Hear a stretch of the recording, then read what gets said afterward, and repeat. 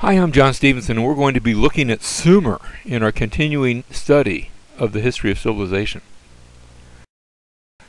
Sumer is that area of southern Mesopotamia where you have the Tigris and Euphrates River. They come together close to where the location of Babylon, and then they separate and then finally come together again and actually join before flowing into the Persian Gulf to the south.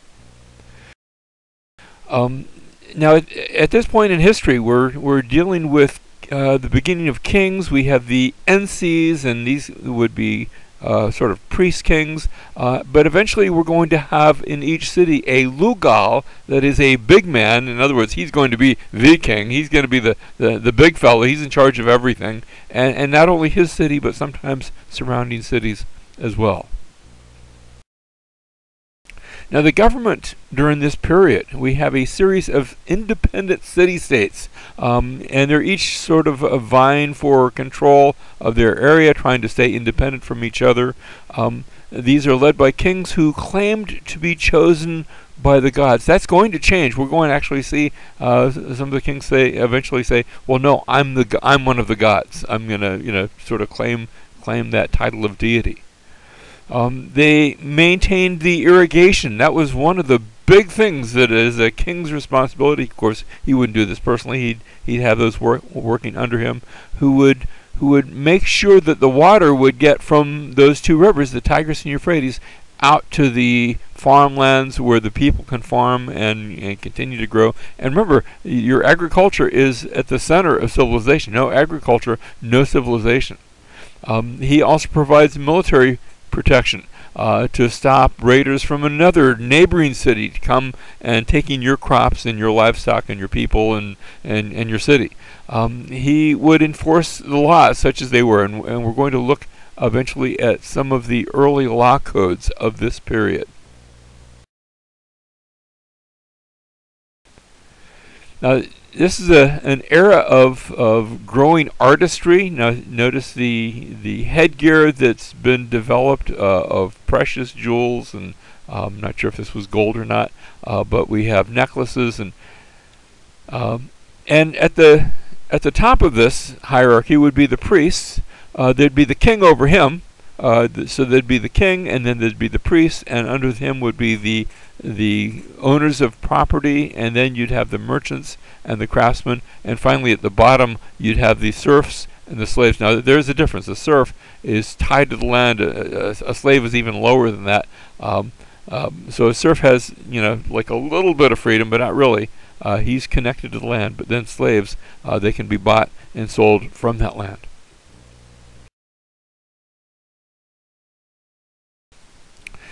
One of the pictures that we have is of the royal standard of Ur. Now, we're going to be looking at the third dynasty of Ur at a later date, but this standard gives sort of a slice of life as we look at it. And so, for example, on one side, notice we have on the top panel, there is one in charge, this is the king, and then there are others who come before him either to write or to eat in his presence. As we look down at the bottom two panels, we have the merchants and those who are bringing foodstuff and supplies into the presence of the king, perhaps, or maybe they're going out to other cities as they are trading and engaging in trading commerce with with the people of southern Mesopotamia.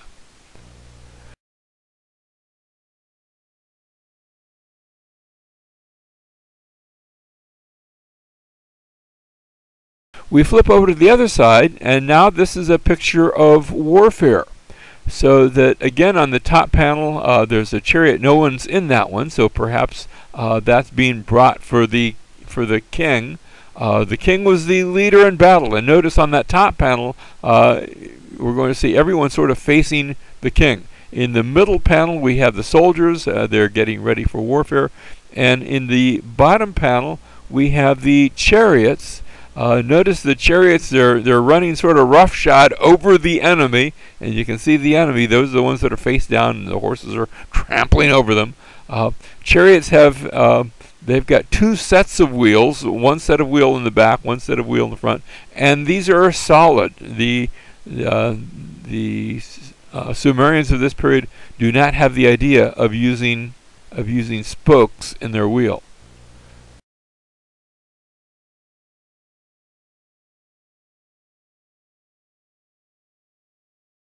That hadn't been invented yet. And so our chariot's going to rush into combat. Well, not really. It's not going to go that fast. Probably not much faster than a person could walk. Certainly not more than one could run. And yet this is going to be a major part of their warfare. So we have the military, you have the infantry with their swords and spears and, axes and just a stick with a rock on it really at the end. We have archers who are shooting, but then I have the chariots. And the chariots were the ancient tank. Now it's going to be more so once we invent the spoke, but that's not for another 1,000 years. But I have the chariots as the tank warfare of the ancient world. Now, I want to talk a bit about pottery. Pottery is a great thing for the archaeologists because they tell us a lot about a culture. First of all, when you have pottery, that means that you're sedentary. That means you're going to be in that place. You're not going to carry those pots into a lot of different locations. And you can store your food. And now notice the pots that we're looking at. They're very simple in design, rather ornate, but not much in the way of artistic quality that's added to them. I move now to a later era, still in that early Mesopotamian period, and now I begin to see designs on my pottery. Now, each one of these is handcrafted and also hand designed. As I look at the various designs, pictures, maybe a man with birds and things like that, where my pottery is now becoming more ornate. Here's the Queen's lyre. I don't know if it really belonged to the Queen or not, although we do have records of really kings, not so much queens, describing their ability to play these musical instruments. And so here's a beautifully crafted musical instrument.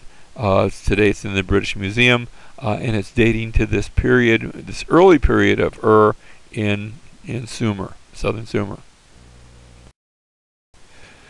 Here's another picture. This is of a man, and notice the eyes. They're the most striking. The Sumerians believed that the eyes were the windows to the soul, that you could look in there and see those signs of life. And so the eyes are presented very large, and there's a big expression where you're looking at that individual and to gain insight into what he might be thinking and or feeling. Sumerian mathematics give us a legacy that is still with us today. There are really two types of decimal systems that were used by the Sumerians. One was the base 10, just like we use. I have 10 fingers, and so I get to 11, and the way I think about that is, well, it's really 10 plus 1.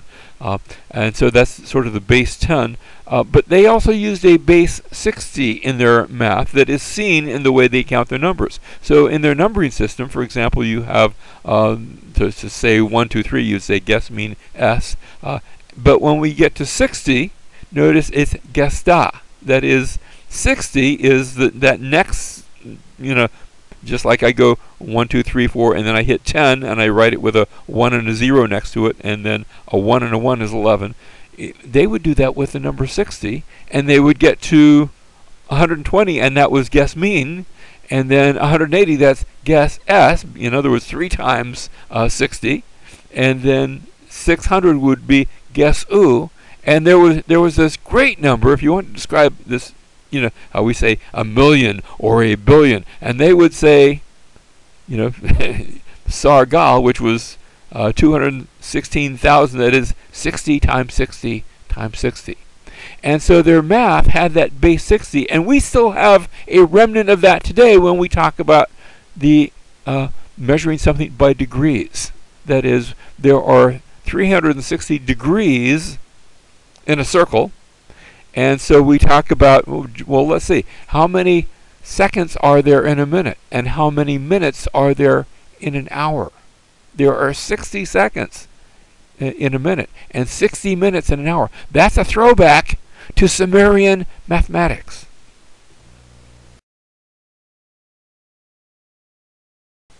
And of course, we finally have to talk about the Sumerian religion. We're going to maybe see a number of things about religious systems, but Sumer is all flat. It's sort of like the state of Florida, where I live.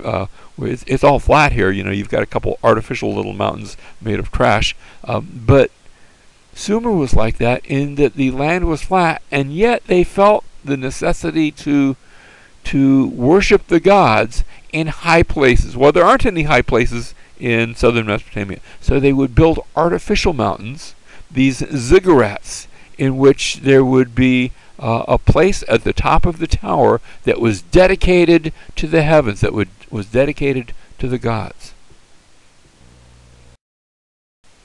Maybe it's for that reason that Abraham, his original name, Abram, means father of the high place.